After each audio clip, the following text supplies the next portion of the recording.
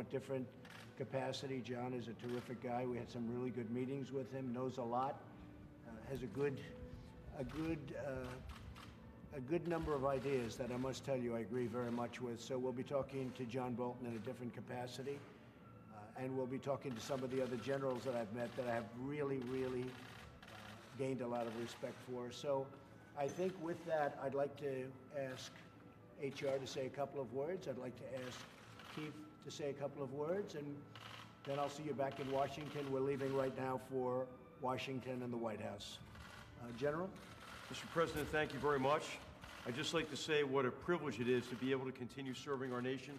I'm grateful to you for that opportunity, and I look forward to joining the national security team and doing everything I can to advance and protect the interests of the American people. Thank you very much, sir. You're going to do a great job.